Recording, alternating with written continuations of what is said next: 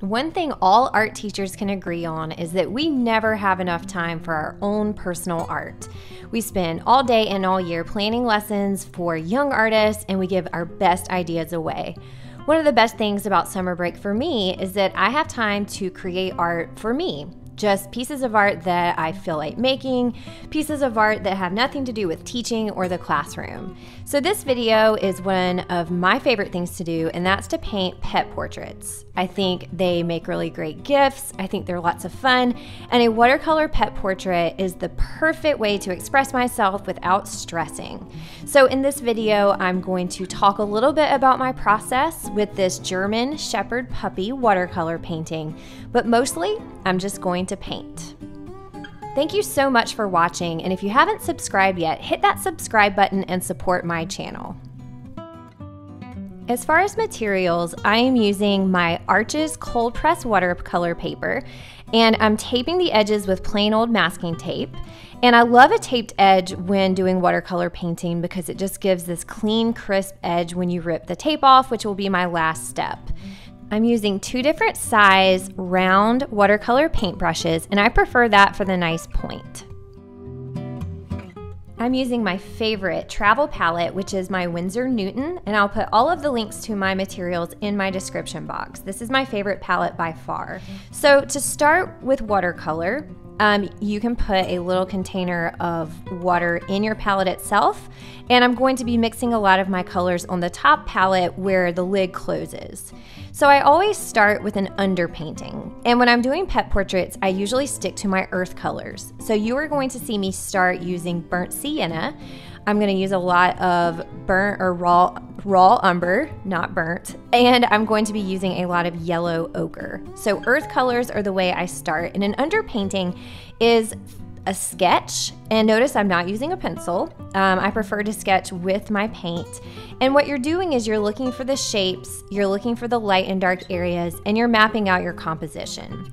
My portrait today is of a German Shepherd puppy named Libbby, and Libbby belongs to one of my students, Vincent. So I had students at the end of the year post in my Google Classroom their pets, and I told them I would pick a couple to create pet portraits. So I know I said this had nothing to do with teaching or school, but I guess it's hard to separate being a teacher even in the summer. So what you see me doing here is mapping out how the photograph that Vincent sent me fits in the frame of my painting. So I'm looking at like how close the ears are cropped. And if you'll notice the left side of my painting, I'm cropping the puppy so you know his body kind of goes off the edge. Once I have an area of color layered, I'm going back in and I'm darkening my areas, looking at the shadows of my photograph. With my underpainting, you can see I'm not using a lot of colors. I'm switching between my burnt sienna, which is that warmer color, and my raw umber, which is more of a darker, cooler brown. So I'm using umber to create my darker areas, and then the base of everything is the burnt sienna. Don't worry, I'm going to be mixing and adding more colors later, but your underpainting is all about composition, shape, size relationships, and how your puppy has areas of value or light and dark.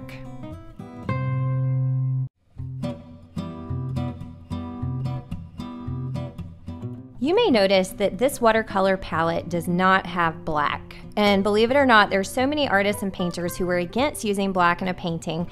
And so my favorite dark is mixing this ultramarine blue with my burnt umber. Look at that gorgeous color. So you might be wondering, how are you going to paint a dog that's mostly black if you're not even using black on your palette?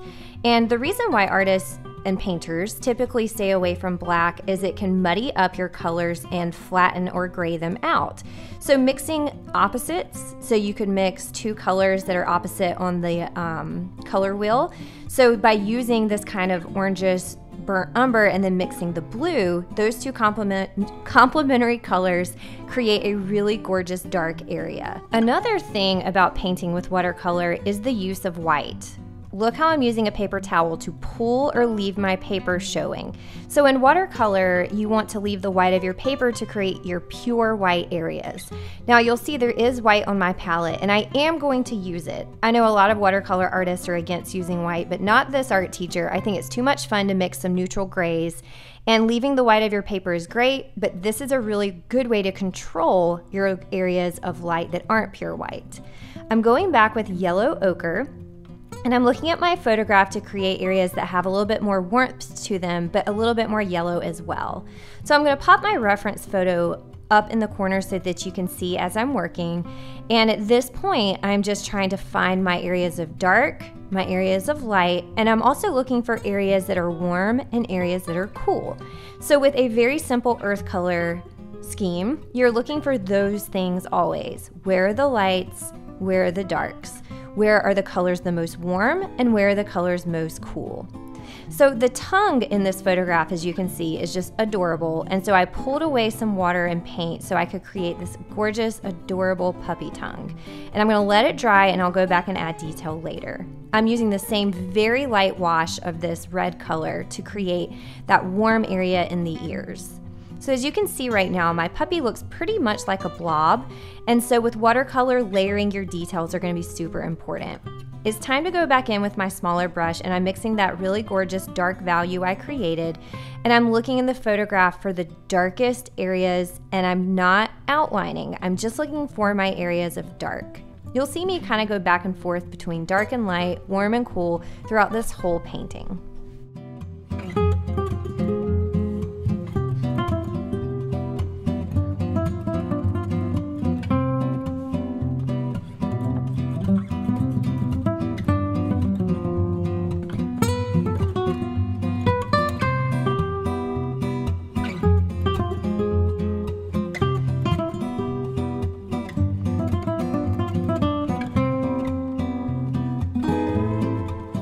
Texture is obviously important when painting a pet portrait, and I'm using my paintbrush to create fur-like areas so that my German Shepherd starts to look more three-dimensional and have that really beautiful texture that a puppy has. So on the edges of the puppy, it's most important that those lines look like fur and they're not too smooth.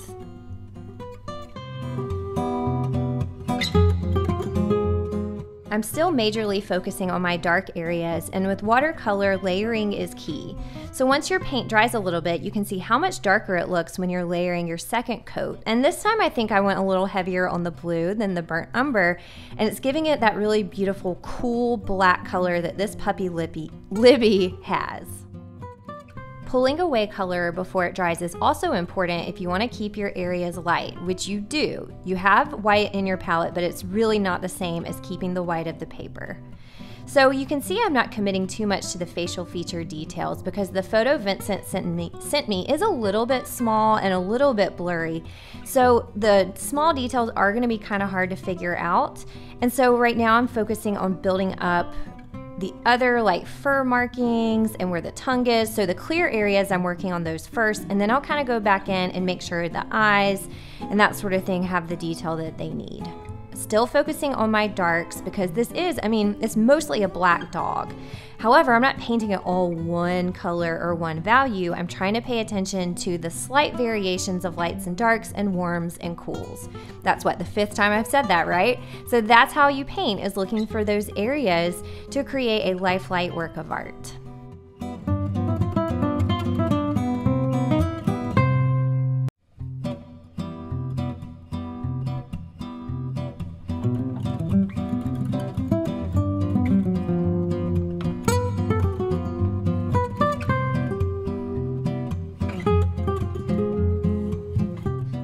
When painting a subject, like a pet portrait, you never want to neglect the background. So yes, Libbby is what I'm painting, but she is sitting in a background, and I want to keep it very ambiguous. So I'm not painting like a door or a field of grass. I just want to add a little bit of colors in the same color family. So I'm mixing together this lighter blue with some of those earth colors that I already have. And I'm focusing on adding just some light and dark areas to give Libbby some atmospheric space behind her without painting too many details. It's also important to avoid something called the halo effect. And that's when an artist separates the subject from the background, and there's like a white area around the portrait. So you could see that I used my brush and I made sure that background color went all the way into Libbby. So it wasn't like, here's the background, here's the subject, but the two areas are in the same space, so they would interact with each other as far as color, reflected light, and shadow. Look at how much of a difference that second layer of yellow ochre warmed up Libbby. So German Shepherds, and I actually have a German Shepherd, his name is Bird, and he's laying right by my feet right now. They have a lot of dark areas. Libbby has very similar coloring to my dog, but the light areas, the yellow and the tan, is really dominant as well.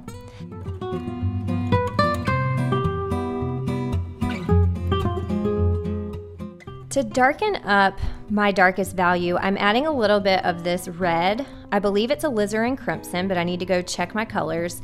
And that's going to react with the blue to give it a really dark violet. So I'm going to use this value, this color, for the darkest areas. And I'm not using it necessarily to outline, but to find those darkest edges to make the facial features stand out. To truly get your darkest effect, you want to do this with wet paint on a dried area. So you want your background to be dry enough that it's not going to bleed into your pre-existing areas, but the lines that you draw, you're using a little bit of water, of course, but mostly paint so that that area stays really thick and it doesn't blend and flow into your other washes. So you want your fur to be pretty dry or all the way dry at this point.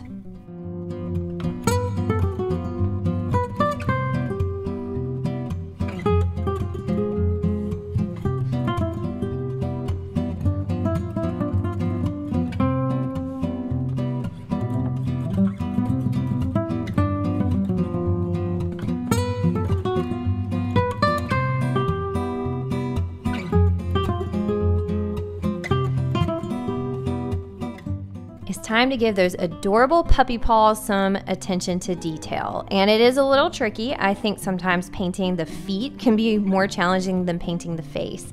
And so I'm using my reference image, which you can see in the corner, to map out the toenails and again, the areas of light and the areas of dark without just outlining it.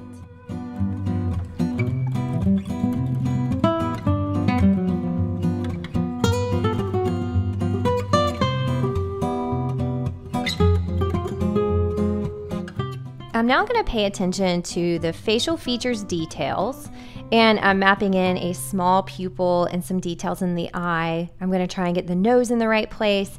And my advice would be, if you're at this point and you're feeling a little lost or overwhelmed, put your portrait up somewhere where you can look at it and then walk away.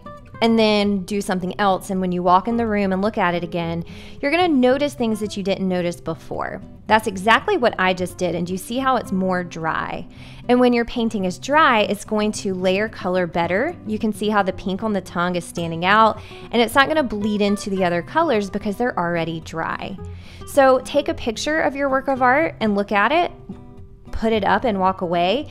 And you don't have to finish with this in one day or one sitting. I worked on this for 3 days, and I worked on it for, I don't know, maybe 2 hours, broken up over the course of 3 days. Look how much darker that looks next to the tongue because the value that I've already painted is dry. So now I'm really paying attention to those details, and I'm trying to go slow and trying to really make Libbby look like Libbby and not just kind of a smushy ghost of a dog.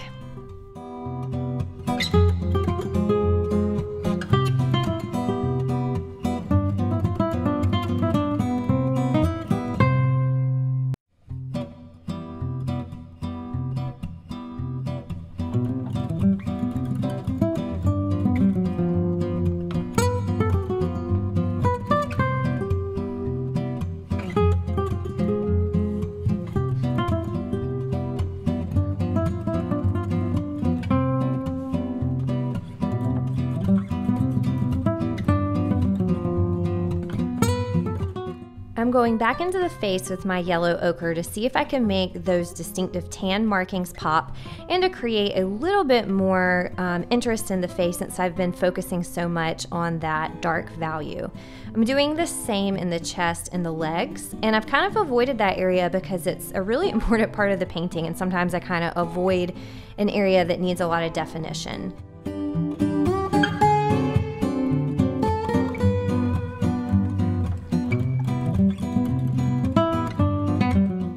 And you can see I wasn't kidding about the layering. This is what, the fourth, maybe fifth time I've gone into that tongue. And not all watercolor paintings have to be super layered. I love quick watercolor paintings that are like wet on wet and they're just quick sketches or really loose paintings.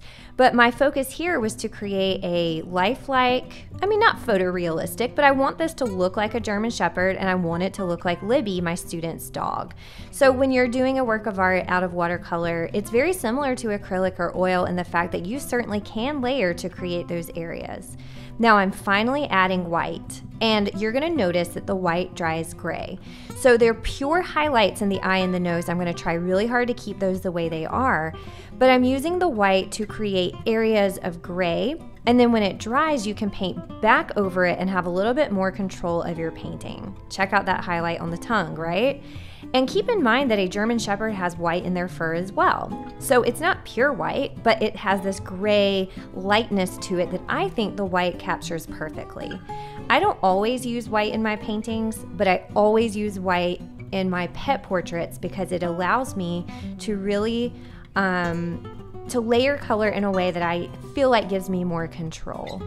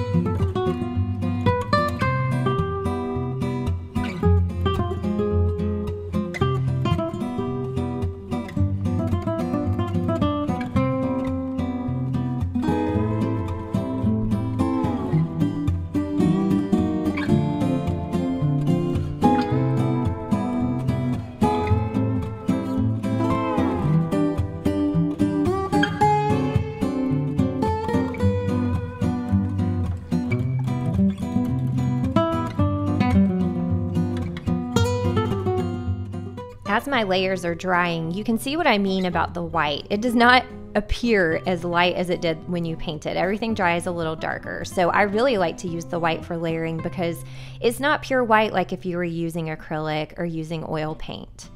So at this point, I let things dry again, and I found my tiny little brush that I forgot I had in my studio. And this brush is going to help me nail those tiny details that I've been avoiding in the face and in the feet to make this truly a portrait of Libbby. So really, I know at the beginning I said I was only using 2 brushes, but I am going to use a third detail brush that I'm so glad that I found, because this painting is tiny. And the reason why I'm doing it so small is my photograph was small. So I didn't think it made sense to do a really large painting or even a medium-sized painting when my reference image was so small. Now, if I was painting my dog in real life, this would be a huge painting because he's gigantic and he'd be right in front of me and I could see every detail in real time. There are limitations to using photographs because it's just a moment in time. The lighting doesn't change. It's just one snapshot. But it's also hard to get an animal to sit still. So there is no shame in using a reference image, especially if you're just starting out or learning. It's always better to look at something than nothing when you're creating a portrait. So I'm loving the control of this brush. I'm overlapping and layering. Nothing's really changing all that much, but you'll start to see the painting really tighten and come to life once I let things dry and I'm going in with my tiny little detail brush to bring Libbby to life.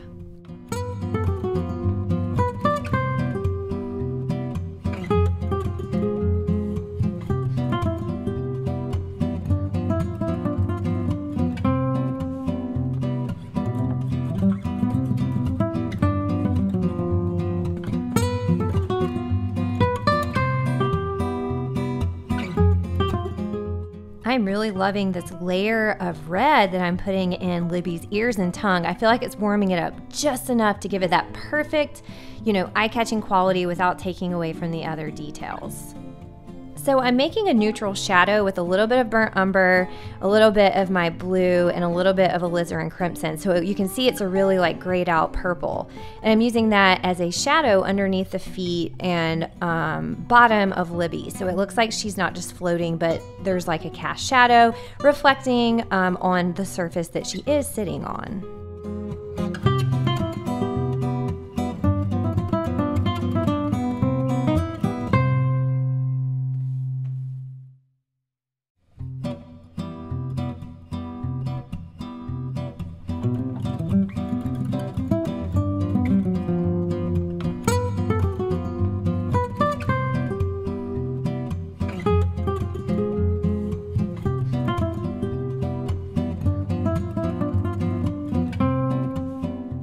I'm starting to feel pretty finished, but I'm looking for areas that I can lighten up to create more contrast and to create more detail and to make Libbby look even more alive. So you can see the eyes are starting to pop out a little bit. That nose has that nice shine to it.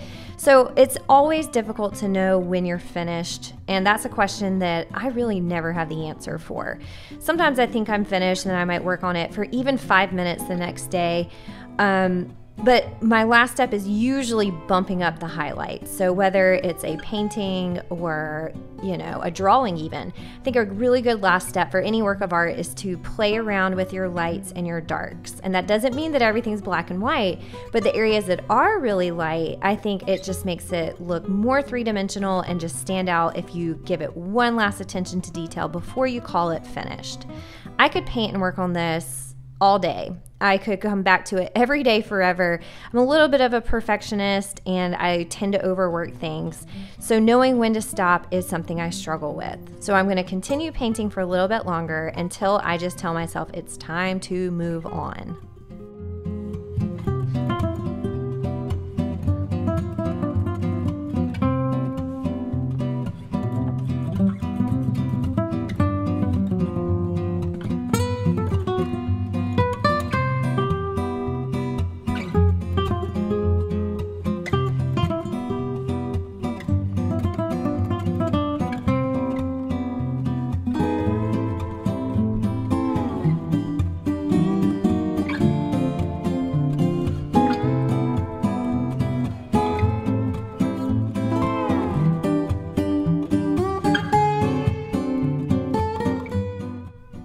Okay, I'm feeling good. I think I captured her likeness. You wouldn't mistake it for a photograph, but it does have that level of realism I was going for. Peeling the tape is so satisfying, and I will say my water bled a little bit. That's because I used masking tape instead of artist tape, but it still gives it a cool effect. Okay, Libby, you're such a good girl. Here's my finished German Shepherd watercolor puppy portrait. Thank you so much for sticking around and listening about my personal art making process. If you're interested in more painting tutorials, I've got you covered. I have tons on my channel, and check these out if you're interested in doing some painting yourself.